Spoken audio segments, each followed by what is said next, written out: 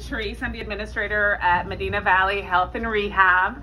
I had actually brought along Kendra. Kendra's my social worker. I have my director of nursing here, Sharon Ake, and some nurse managers are here, and my director of rehab came along. We just wanted to tell you a little bit of what we do at Medina Valley. I think for a long time, a nursing and rehab had a stigma to it, but it has changed so much over the years. And so we just wanted to tell you, hey, we're here, this is what we do, and we'd love for y'all to come by, swing by, do a tour. We're open, we have visitors, we do a lot of fun stuff. We offer health care, but I always tell my families when they come to tour, we're like a cruise ship. We have lots of activities, lots of food, and we just happen to do health care. So we try to make it a lot of fun for our residents that are there, whether it be for short term or for long term. But we're gonna tell you a little bit about what we do. Here's Kendra. So as Patrice said, my name is Kendra and I'm the Director of Social Services at the Rehab Center. And we also are planning a lot more events to kind of have the community see what we're doing at the facility. So hopefully in the summertime or the beginning of school, we can have some more events as well. They're going to be family oriented. We also are going to be at the 4th of July parade as well. So that's just kind of the things that we want to get the community involved with. But mostly what I wanted to talk about with you guys is more of the maybe stigmas or myths that you guys have with skilled nursing and long-term care. So there's two sides to our facility. So we have the skilled nursing side, which is more of a short term.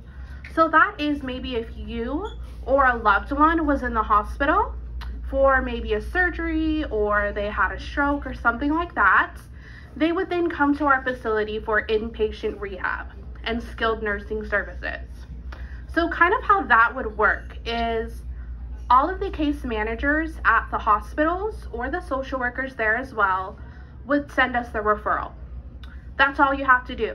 Say, I want to go to Medina Valley. That is my facility of choice.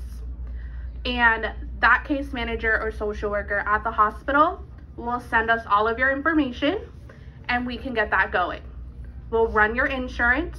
We'll see if you have benefits. Once you're there with the therapy and the skilled nursing, that's when kind of Patrice and the rest of my team will meet with you and your family members to see what your overall plan is, to make sure you're receiving the therapy services and nursing services so you're safe to go home. So we do all of our therapy services in-house. So we have PT, OT, speech therapy. We also are offering outpatient therapy as well now at Medina Valley. That's something that I just learned today. So we're happy to have you guys come in, even if you're going for maybe like a day surgery, like lots of knee replacements, hip replacements recently. Let that case manager know that Medina Valley is doing outpatient therapy now and just have them send us the referral. We're happy to look at it. That's not an issue. And then the other side of our care facility is long-term care. So I know there's a lot of myths with it. A lot of times my grandma will come to me and say, hey, I was at the Taqueria on Wednesday and so-and-so told me that they have to get on Medicaid, but they're gonna lose their house. That's not true. Just get that out of your mind right now.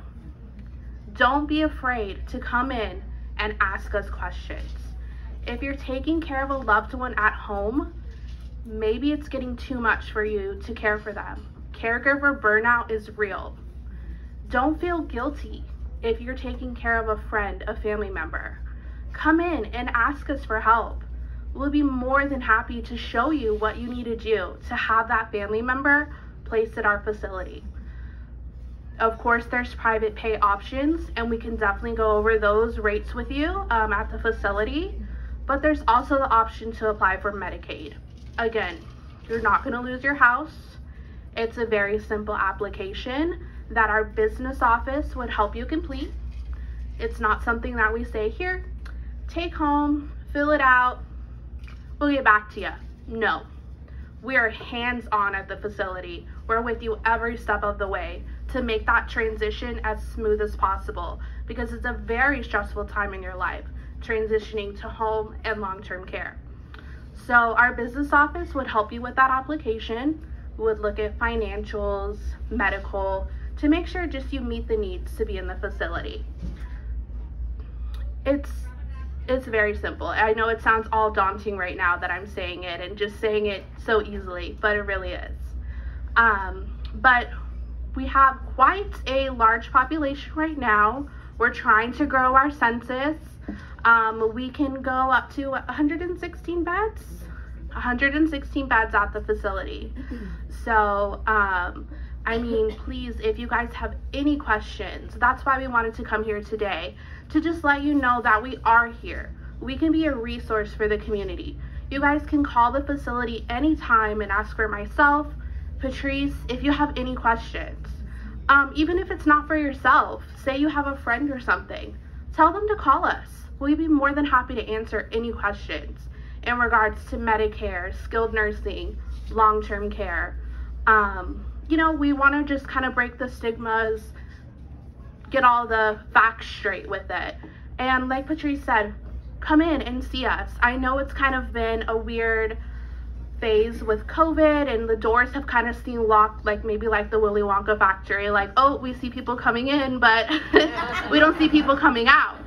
So the doors may be locked right now, but just ring the doorbell. Miss Kelly, our lovely receptionist, will be there. Open the door with a smile and say, I want a tour, or I want to come in and talk to Patrice or Kendra or one of our other managers. We'd be happy to answer any questions. We're also looking for volunteers for our activities. I know someone had mentioned to Clarissa earlier that they weren't able to come in and give communion, I believe, or church service. Give us a call. The residents love church service. They love to have communion. You know, anything. If you guys are having like a quilting class or something like that, someone to call bingo. We're basically running a bingo hall. I mean, we have it every day. We have bingo every single day at 2:30 if you want to join. We don't have bingo, it's mutiny. Yeah. So that's just kind of what an overview was.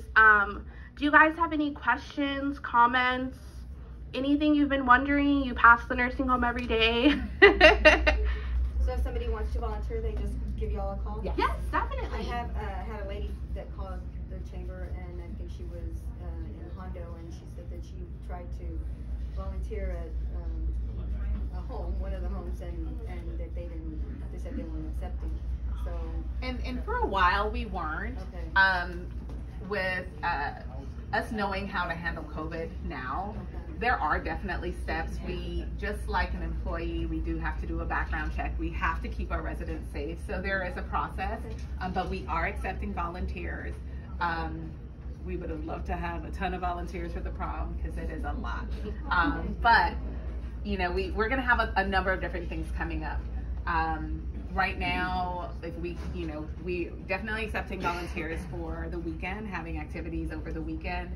Our maintenance director just put up a movie screen for us, so we're gonna have movies set up for the residents. As Kendra says, it's bingo all the time, but they love it. That's at their request. But we're trying to make our activity department really beefed up and have a lot of things for the residents to do.